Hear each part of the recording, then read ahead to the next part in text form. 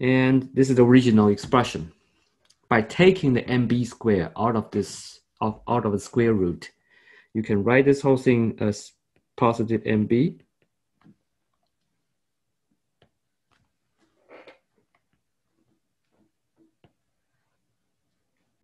times the square root of alpha squared plus 2 alpha cosine KL plus 1 sine KL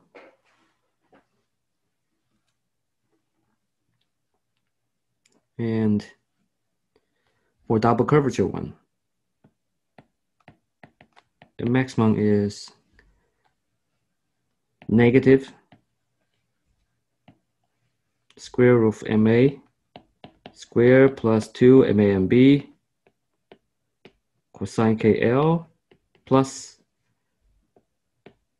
MB square over sine KL.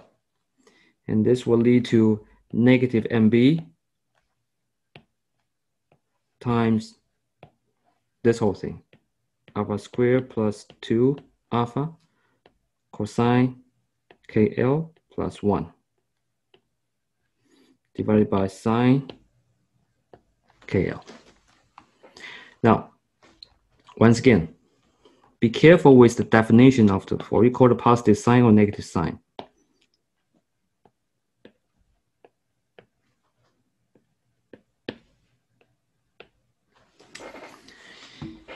If we define this way, the sign of MB is considered positive or negative. Why this is double curvature? Sometimes students are confused. And think about this way. When you draw the moment diagram, remember, the positive one always goes on the top. That's for MA. What about for MB? The moment diagram goes under, right? So that is actually just the sign of MB. So that's negative. To use this to associate with this negative sign, you know this is double curvature. If it becomes the other way around, which means MA goes this, and B goes this. Now you know that for MA, of course, it's positive. Now for MB, it's also positive. Okay, so this positive sign is associated with this positive sign here. So you will not confuse. You will know that is single curvature. Okay. Of course, let's complete the definition. So what is alpha? Well, alpha is just MA divided by MB. It's just a ratio. What about K? What's KL? KL is the square root of P over EI times L, right? So this equation for maximum moment, you can use it to determine the maximum moment at any values of axial force. Because in this case, P doesn't have to be PE. P can be any values. That being said, if on the exams, you are provided with a value of P, you're provided the value of E and I, of course, you're provided with the dimensions, the length, the span of the beam column, you should be able to calculate the numerical value of KL, correct? Right? So once you had the values of KL, if you also had the values of MA and MB, you should be able to determine the maximum moment, right? With these two equations, you should be able to do that. All you have to be careful here is do not use the wrong equation. And that's all. Okay. All right. And so now we're going to connect this to something we use in design. Of course, I know I did not talk that much about design, but whenever I can make a connection with whatever you learn from steel structures, I would like to make that connection here. It's going to be our step 6. Similar to what we did with the buckling of columns, if we can express the maximum moment in terms of some sort of coefficient, say, if we consider this, if we consider MA equals negative MB, if we do it this way, and that means our alpha is going to be -1, which is less than 0, right? So what is this? What is the sign of this? Is it single curvature or negative or double curvature? When alpha is less than 0, it is single curvature. When it's greater than 0, it's double. That's another way to determine it. Now, if we make MA just equals to be negative MB, and the expression of the maximum moment actually can be written this way. Can be further simplified. Just plug in the 1 minus 1 for alpha, and this will become just, of course, this will just be MA times the square root of 2, 1 minus cosine KL over sine KL.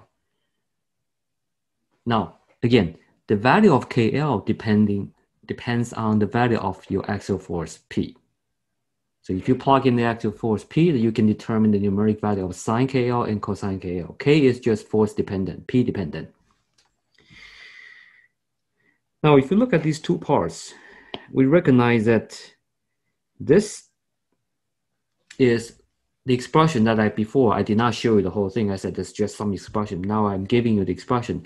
This is the expression what we call moment amplification, because without the axial force, the maximum moment is going to be one of the end moments. In this case, just one of them, just MA. Now you have the axial force. The second part in this expression, which you everything in the square bracket, is what we call moment amplification.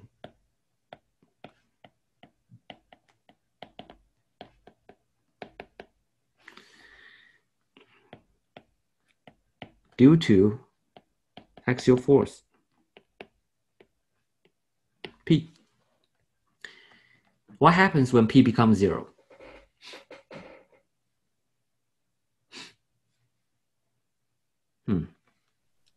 Maximum equals 0. Maximum moment equals one of the moment at the ends. Yes. So, and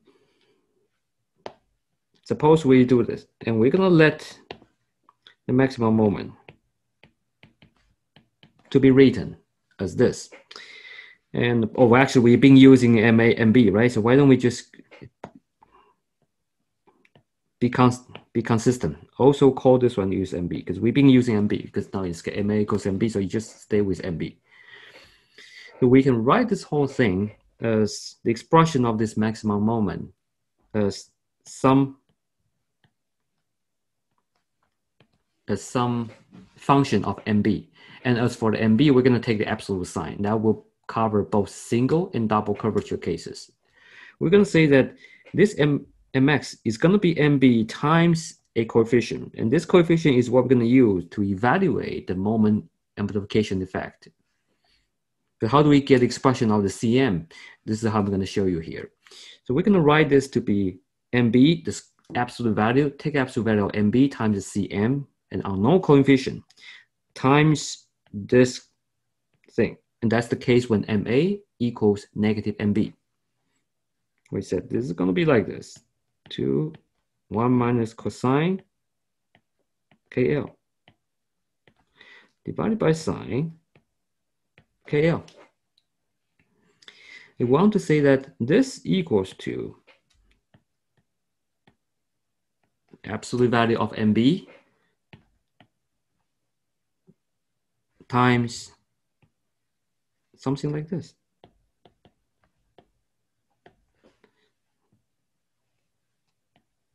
alpha squared plus 2 alpha cosine KL plus 1.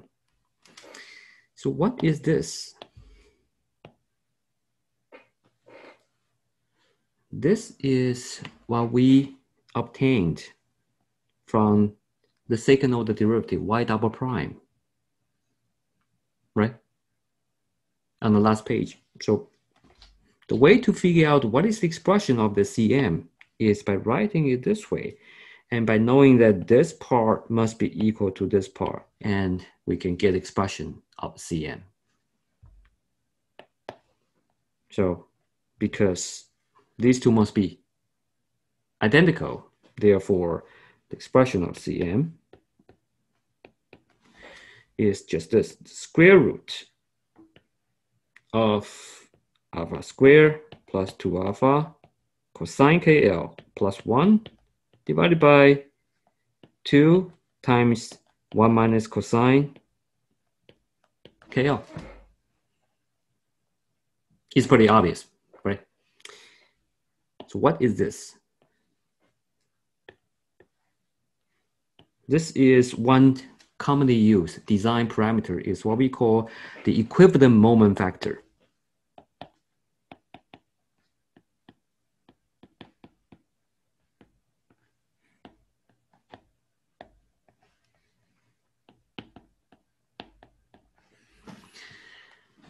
On the steel design manuals, you are provided with the values of the CM, usually just some empirical values, never really the theoretical expression, but this is theoretical expression. And there's a section dedicated to the different values of CM, because when it comes to design, you won't be able to really plug in all this sine, cosine, you will just be provided with some values. So first of all, let's understand the physical meaning of this better. What does that mean? It basically means this. If we have a beam column like this, and it's subjected to 2 end moments, of course, it has to be connected here. 2 end moments. Suppose MA goes this way. Can anyone tell me what's the direction of MB in this case? Is it clockwise or counterclockwise? Remember we said MA equals minus negative MB, so the direction of MB should be counterclockwise. Very good. Right?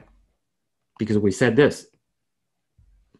And that's how we use these equations here. So by definition, this is how we define the equivalent moment factor here. And from here, you can also draw the moment diagram, because one is here and the other here, and of course, assuming that MB is greater than, well, in this case, MB equals MA, that means it's gonna be like this, right? But because of the second order or the secondary moment effect, the actual moment diagram will look like this.